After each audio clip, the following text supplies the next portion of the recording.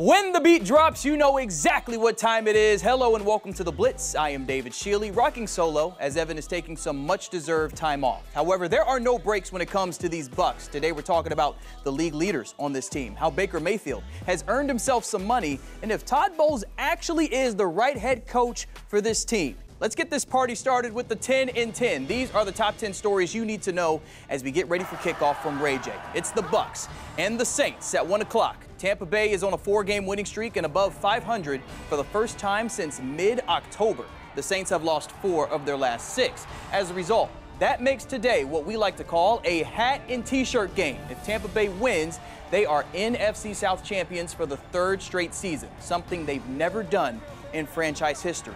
And it's fitting that the division crown is on the line in this rivalry game. Both of these teams have been the kings of the NFC South in recent history, because if you look at the last 6 NFC South champions, it's either been the Saints or the Buccaneers. Having to go through New Orleans to earn a playoff spot is basically a regular occurrence at this point.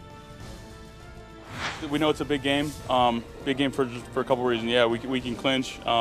It's the next one. It's the Saints. Whatever it may be, whatever you want to make it. Can't worry about what they were trying to get to. We're trying to win a division. We're trying to win a ball game. They're in our way. We're in their way. So we're coming trying to win the game. There was once a time when the Bucs just could not beat New Orleans in the regular season.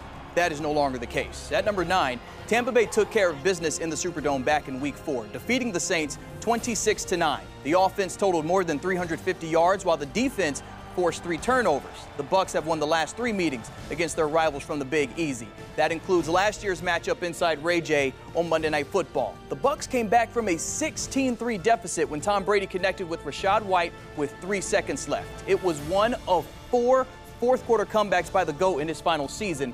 His retirement 2 months later opened the door for Baker Mayfield, who comes in at number 8. He is starting to look like the quarterback people thought he would be when he first entered the NFL. Coming out of Week 16, Mayfield was one of 3 quarterbacks with at least 25 touchdown passes and 8 or fewer interceptions. He's thrown 9 tuds and just 1 INT during this winning streak. He's posted a passer rating of 110.6. That's the 4th best in the league over the past 4 weeks. And let's remember, the Bucs are getting this type of production on a discount. They signed Baker to a 1-year, $4 million deal in March. That deal included up to $4.5 million in incentives. He's on pace to collect about 60% of that. So Tampa Bay will end up paying less than $7 million for a starting quarterback that's been healthy all season long and is this close to taking them to the playoffs. Both sides are interested in an extension. Safe to say it's going to cost a little bit more money to keep him in town. So I hope Jason Light is prepared to cut the check for his quarterback and his top wide receiver. At number 7, Mike Evans is having one of the best seasons of his career, knowing it might be his last as a Buc. After scoring twice last week, Evans leads the NFL with 13 touchdown catches. That is 1 shy of his personal best. If he can find the end zone 2 more times, he will set a new franchise record for TD receptions in a single season. Evans made sure to thank his defense for the scores last week because both touchdowns came against Jacksonville off of interceptions. At number 6, let's talk about how this unit continues to taketh away. They have forced a turnover in 5 consecutive games. That includes 4 against Jacksonville. Their goal is 30 total takeaways. They have 24 so far. The Bucs are also tops in the league in turnover differential. Now turning to our difference maker at number 5, James Yarko. He's back with our Locked On Bucs burning question of the week. James, things are going swimmingly in Tampa Bay right now. Has the recent winning streak, I should ask, cooled down the hot seat for Todd Bowles? And if he's going to keep his job, is that a good thing for the Bucs long term? Well, what a difference a month can make, right? If you had asked me this question at the beginning of November, mid-November, right around Thanksgiving, I'd have said that Todd Bowles is probably on his way out of Tampa.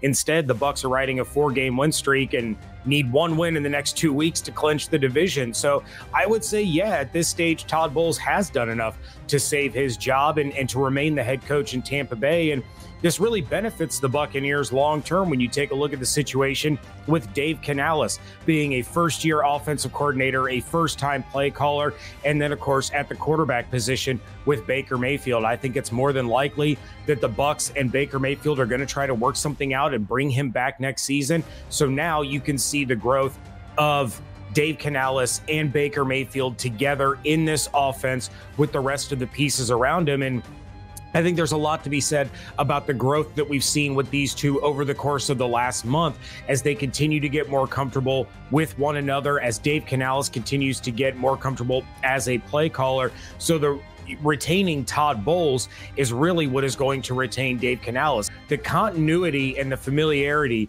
of Todd Bowles and that coaching staff staying in Tampa with a lot of the same pieces is really going to help the Buccaneers long term. And this 4-game win streak, maybe 5, depending on how the Saints game goes, really has a lot to do with it. Thank you, James. Speaking of someone trying to keep his job in Tampa Bay, Devin White certainly made a case for that last Sunday. At number 4, number 45 played arguably his best game of the season a week ago. He grabbed his second interception of the season. He also posted 2 passes defensed and a half sack. He was Pro Football Focus's highest graded linebacker from week 16. Now, when you zoom out and look at the entire year, he's grading poorly. And that's what the Bucs have to consider as White's rookie deal expires at the end of this season. At number 3, let's talk about a young man in his rookie year. Yaya Diaby is becoming a star. He's playing with confidence now that he's more comfortable with the scheme, and the stats support that. He leads the Bucs and all rookies in the NFL in sacks with 6.5. He's also second among rookies in tackles for loss. The man in first is his teammate, Elijah Cansey. The future of this Bucs defense is looking bright. Yaya and other young players should get plenty of playing time today. The Bucs will be without a few veterans against New Orleans. This is our sideline segment coming in at number 2. Colt Kieft, Carlton Davis, and Shaq Barrett are all out today. Each of those men got hurt in last Sunday's game. You see Mike Green and Raheem Jarrett there as well. They are simply working their way back from injured reserve. Finally, at number 1, it is one of our favorite segments. Before taking off, Evan Klosky spoke with offensive lineman Aaron Stinney in this week's edition of The One Buck.